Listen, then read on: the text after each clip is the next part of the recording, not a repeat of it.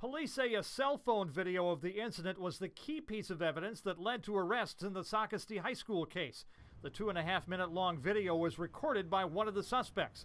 Horry County Police Lieutenant Raul Dennis says when officers determined the cell phone held the evidence they were looking for, they seized it. If we have a legal cause, probable cause to determine that there's a piece of evidence somewhere, and we're legally not only authorized but required to secure that evidence.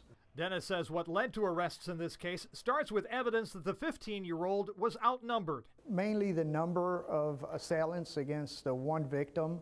Also, Dennis says we know about these arrests because the suspects are all over 17 and considered adults in South Carolina. You know, in some cases a juvenile's charged, but juveniles are charged in a different manner, so you may not necessarily know they were charged because they're released on scene. Dennis says once police determined a crime had been committed, there was no way around arresting the 8 young men. Unfortunately for these guys, they were all old enough to go to jail, and that's where they ended up.